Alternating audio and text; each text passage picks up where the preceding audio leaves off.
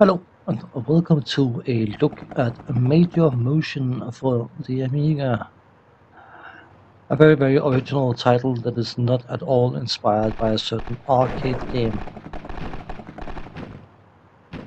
Your job is to drive in your souped-up sports car that comes equipped with machine guns, and from time to time you will encounter a friendly truck you can drive into in order to get a weapon upgrade of some sort. That sounds awfully familiar, doesn't it?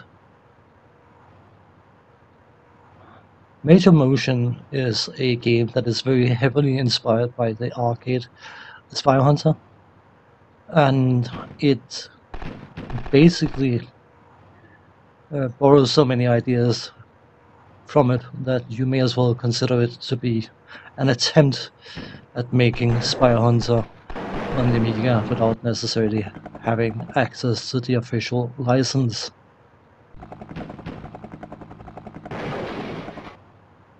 From a graphical point of view, it sort of looks nice enough.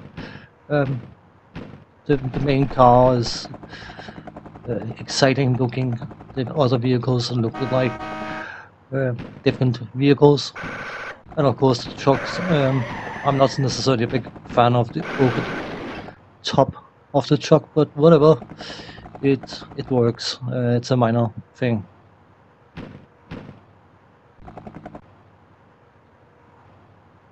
Graphics are perfectly adequate.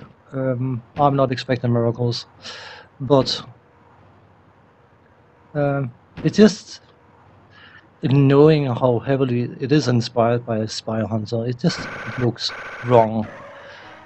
From a graphical point of view, I'm expecting Spy Hunter, subconsciously, consciously, whatever, and I'm not getting it. And I find that oddly, I wouldn't say agitating, that's such a big word, but it just feels wrong.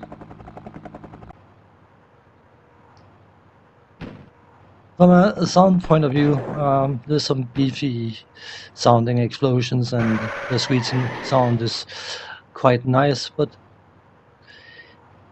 I mean, what can you expect? A soundscape for a game like this is bound to be shooty sounds and blowing up sounds and screeching sounds and whatnot.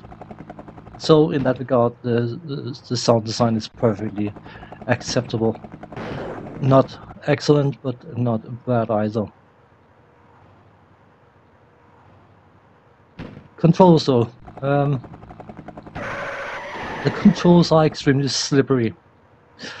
They are actually so slippery that when you end up driving on icy road, you don't really notice the difference because your car is already moving in such a slippery way that it doesn't feel different to drive on ice, which is a bit because of the way the tracks are divided or the roads are divided. Sometimes you will find that because of some predetermined sprite limitation, that you can end up being on a stretch of road all by yourself for extended periods of time, which leads to absolutely amazing, exciting gameplay when all you're doing is doing nothing. Just driving in a straight line, no other cars, no anything to do. You can shoot your machine guns just to keep yourself entertained, but it does have its moments of absolute bluntness. The thing is, the Commodore 64 version of Spy Hunter, which was an official license, it plays better. Depending on how you see it, it looks better because it looks like Spy Hunter, and it sounds better.